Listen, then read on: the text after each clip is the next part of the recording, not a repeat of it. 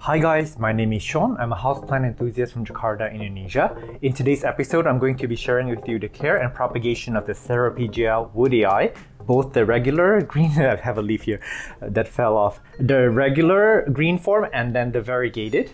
This is commonly known as the string of hearts wherever you live. This is just a common name for it. And they actually come from South Africa in subtropical regions. So they actually thrive in kind of a moderate temperature that's not super hot. They also don't require a lot of humidity. In fact, too much humidity can set them back quite a bit, which we're going to discuss later in the video in the care portion. These are in the Apocynaceae family. I apologize if I butchered that word, but it is in the same family as Hoyas and other amazing plants. And they're just known for these beautiful heart-shaped leaves that trail. This was actually the it plant in year, I think 2019, 2020. It started to decline a little bit over the pandemic and it's no longer considered very popular. Really quickly about the care, they actually love to be in very bright indirect light, especially from the top.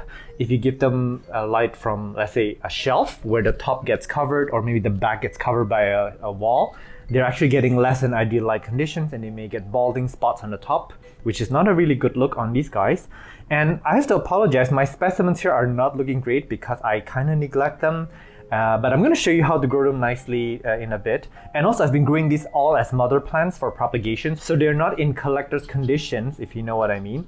And in terms of potting mix, it's actually very important for them. They actually can take a wide variety of potting mix, but you do have to water them accordingly. So in general purpose potting mix, which is your cocoa peat, perlite, burnt rice hull, something that retains a bit of moisture, you do really want to back off with watering. And you can also put them in cacti and succulent potting mix, which is what they actually thrive better in, because in nature they grow more in like rocky surfaces. When you do have them in that condition, you can water them quite frequently. I have these all grown in the rain, so they get rained on maybe every day, and it's torrential rainy season now, so they're not exactly in the best shape, but they can actually survive in that conditions.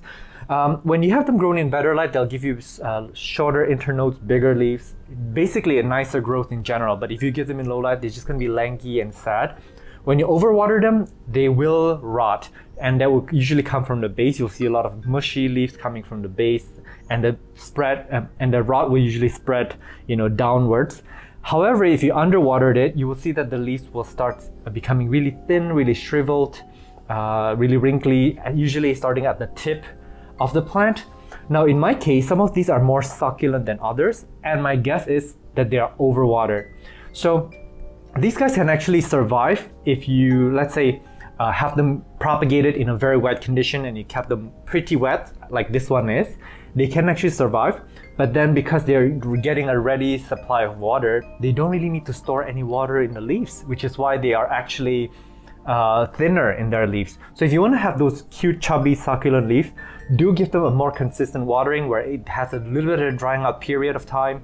But keep in mind, these guys, they don't like to dry out too much for too long. So this is why it is a very difficult houseplant to keep, because you really need to get your watering game correct. And another setback for these plants is that they are very prone to mealybugs here. So because of their tiny vines, and look at the tiny petioles that connect the leaves to the vines, mealybugs can come in and destroy them overnight, literally. So just be mindful of that. You need to have very good pest control over these guys, especially here in my climate. I'm not sure about what they're like in the Western civilization, but seeing that they're in the Apocynaceae family, which is the same as Hoyas, which are also they're also mealybug magnets. You just gotta be on top of the pest control on these. Just check them often and do preventative measures with mealybugs. I fertilize this the same with my other houseplants. I use both natural, which is the worm casting, but also slow release fertilizer, and sometimes I fertilize it with my Grow More foliar spray.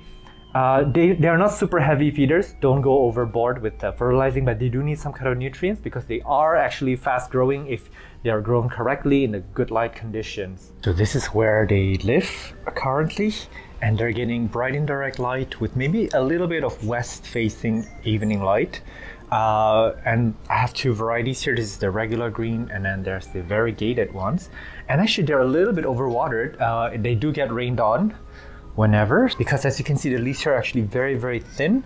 So to encourage the succulent-like leaves, you do need to give them a bit of drying out period Like over here, this one has actually got a little bit more of a succulent leaf, as you can see. A vine like this, it is actually wiser for you to wind it around the pot and let each of these nodes root into the pot. You may have to pin this down with something because you don't want a bald top of the pot. And of course, top light will be very beneficial for them because they do need some light from up above.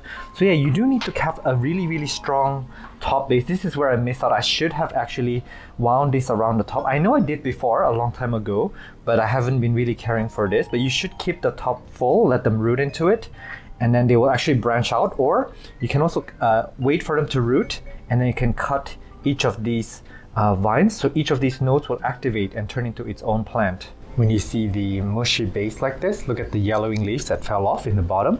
That's overwatering. Alright, so I've actually shown you some clips of how to propagate them by basically having them trail. So you can actually have this trail to the next pot over, let it root, and then cut it up. But that's pretty self-explanatory. But today we're going to be cutting this up and propagating it different ways. I think the first way that I'm gonna do it would be to water propagate it. As you can see here, this one was actually grown on the shelf, but these lower leaves here, they were grown under the shelf. So the grill of the shelf was like this, and this grew under it. So it's getting very, very little light. And then, what do you call it? It's getting very long vines, which gives us perfect opportunity to water propagate this. So you wanna take cuttings like this with a few leaves. I'm gonna take one more. And these variegated versions, they actually put out really beautiful pink new leaves when you sun stress it. When you're giving it a lot of light, it will be really, really gorgeous. So they used to be much prettier. I have seen much better light of day in the past. But you know, hopefully we'll see some really cool ones in the update later on. So we're gonna take 2 vines, and I can actually take off 2 of the lower leaves here. And I do want to talk a little bit about the anatomy of these guys. So basically, there's a node, and in the node you'll have 2 leaves, and then you have this middle section here, which will actually put out a tuber, and then it's going to go increase in size into a bulb-shaped tuber. And that's when the roots will appear, and then it will sprout a new plant. However, I hear that when you grow these out into an older specimen, they will put out this caudex. So I'm going to take off 2 of the lower leaves, because I'm going to propagate this in water, and I'm going to count on the roots to appear here in this node, but I think they can appear everywhere if I'm not wrong. I haven't propagated this in water for a very long time. Same with this one. I'm going to take off the lower leaves because I don't want the lower leaves to be in water. It may rot the plant. So there's that. Yeah, I'm going to just do 2 in water because that actually for me takes the longest time, and acclimatizing them into soil, pretty challenging to do. So I'm having general purpose potting mix here for this one. And I'm going to just start cutting them up into single vines like this. And I'm just going to lay it on top like that. It's that simple. They call this the butterfly method. So normally you would get a butterfly kind of like this. This is the top cutting. And you would just you make sure that the bottom part here is touching the soil. Just lay it gently on it and you're all set. And then I'm going to continue with this one. So this is my general purpose potting mix. I actually this used to be for seaweed. I think I kept a lot of the food containers because I didn't want to throw them away. There's no drainage hole here. This is going to be grown completely indoors, so I can be completely on top of watering for these guys. They don't need a lot of humidity during propagation. Some people do want to cover them up with propagation tent, but I find that might rot them a lot because in their natural habitat, again, they're subtropical plants. They're not used to being in 100% humidity climates. They may rot them. So I just want to water them lightly, keep the bottom here just a little bit humid, but not soggy. You will rot them if they get soggy wet. And they need bright light when you're propagating them, but not direct light. And over here I actually have, and this used to be for meat, I think a meat plastic tray that I covered with my succulent and cacti potting mix. That video I'm going to link up above so you can see what it's made out of. But a lot of succulents actually do grow well with this. I want to keep this a little bit more moist than that one, the general potting mix, because this one dries out a lot faster. So I'm just going to leave some water down there and let the moisture get wicked up above. It's a bit tricky to understand, but when you're actually doing it, it's much easier to understand. So I'm gonna finish up with the rest of these guys. As you can see, there's quite a lot, and I'll get back to you when I'm done. So I'm just gonna keep butterflying them. Even some of these with like only single leaf, not a problem. And the chubbier leaf that you have, the higher chance propagate of succeeding. This one's actually very limp, it's even curling, so this has a lower chance of survival. Technically speaking, before you propagate, you should actually, you should actually fertilize them and make sure they're in good condition. And these guys are not in the best condition, just as a disclaimer. I'm gonna leave that there. And very quickly, I want to quickly show you what a good retail size is. This one. This is a very good retail size. We want them to be full pot like this. And when I have an extra vine like this, I do want to kind of twist them around so they go back in the pot, so they can root back in the pot. When the top is full like this, then that is when I'll start letting it trail down. You don't want to let it trail down too early on in the game, because you're gonna have some bare, some naked top portion, some balding top here with some scraggly little vines. Once you have this plant is gonna take off like crazy. It's gonna vine like crazy, but it does take a bit of time here in Indonesia. These guys do not ship very well, and the best size that you get them is at this size, because when you get them as a very, very mature size, they're used to that condition, lighting condition, they're used to their watering condition. So a lot of the times the plant, if you get them as a big hanging basket, a lot of times they don't make it in your condition. They're not used to the sudden change because you just don't understand the watering that it had previously. So if I were you, if you've got a full pot, you brought it home, go ahead and cut it up as insurance, and you can keep the top like this, and it'll bush out even more for you. So that's my recommendation for you. And don't get them when they're still too young either, because they're not established yet. During propagation, I did find a perfect example of a node anatomy. So this is actually a node. As you can see that on the left hand side, the vine has appeared, and there's also some aerial roots here. So it's actually does put out advantageous roots on its own when the humidity is just right. So yeah, and this is already ready to take off actually. And I found something else that's interesting. If you look inside here, there's that caudex. You see that right in there? This is from an older plant. This is a mother plant. How cute is that? They do, yeah. A lot of caudex plants actually come from South Africa, and this is, I guess, one of them. And here's a fine example of the tubers. Look at this round little bulbs on each node here. That is so cute. Oh, and I forgot to mention they do flower, and the flowers are really, really beautiful. It's trumpet-like. But yeah, look at this really cute tubers that will grow into caudexes. Ooh, and an important fact. Oh my god, I keep jumping all over the place today. But these guys, they're supposed to put out this milky sap because they're in the Apostanaceae family, and it can be irritating on the skin.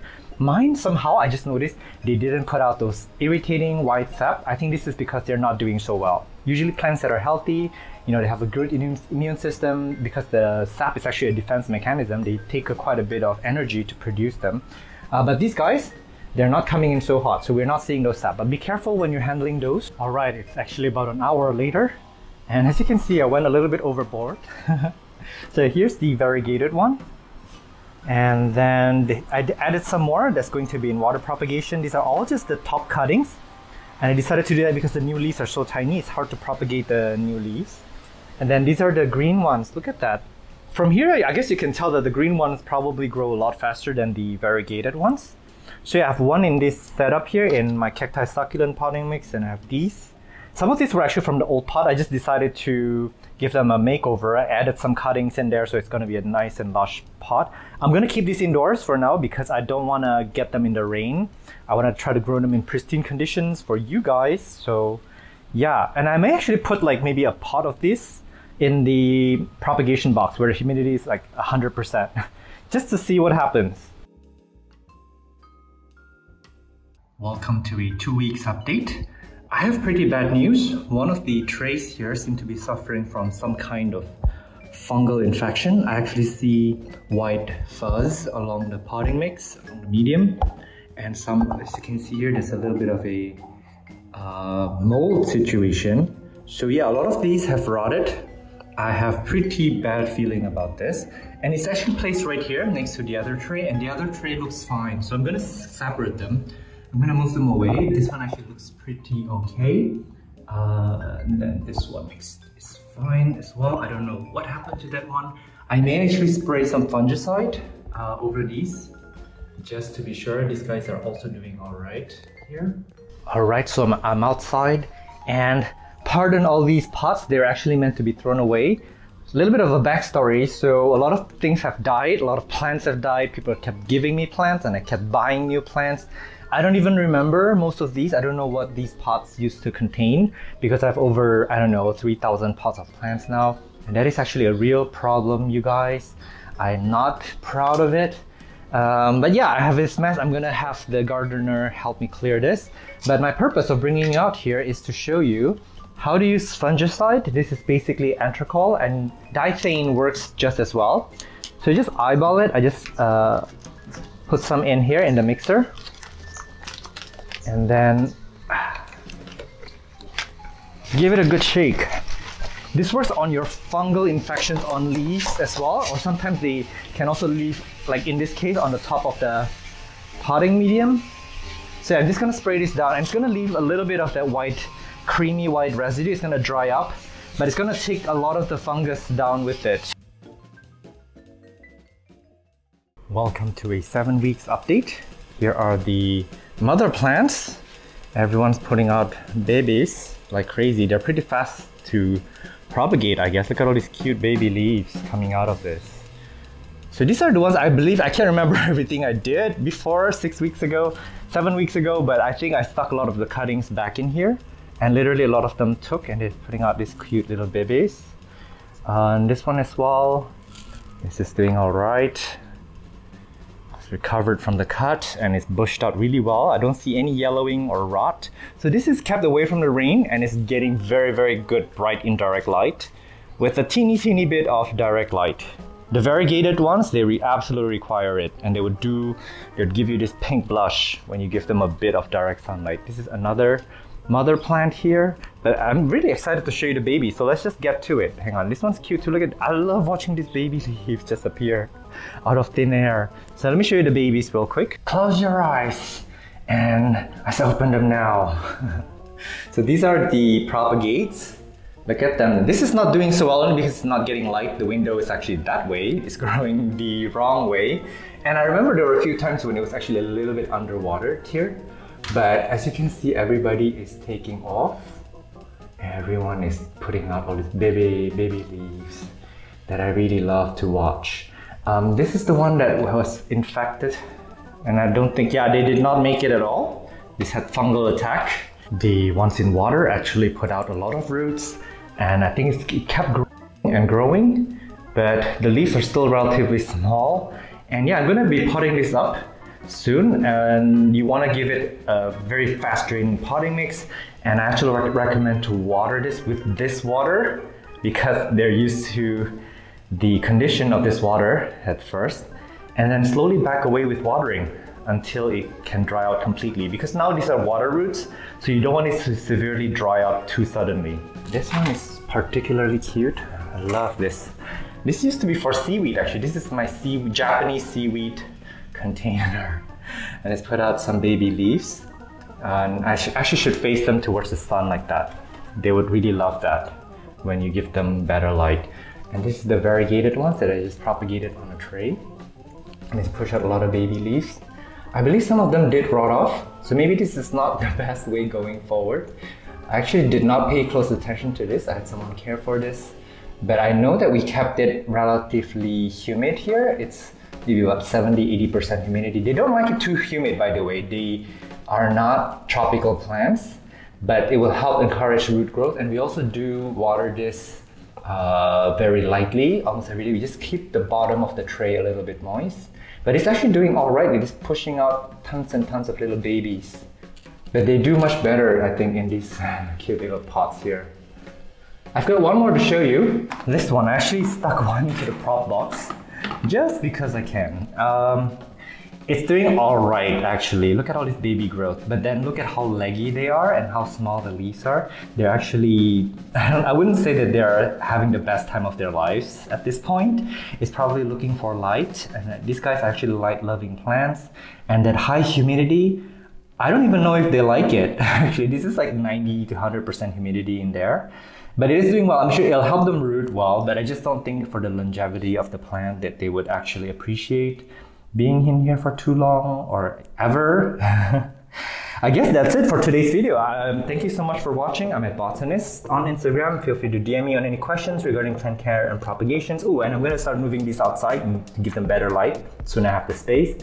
And reach out to me if you have any questions about plant care and propagations. I'll try my best to get back to you. Meanwhile, do take care and stay safe. I will see you in the next one. Bye.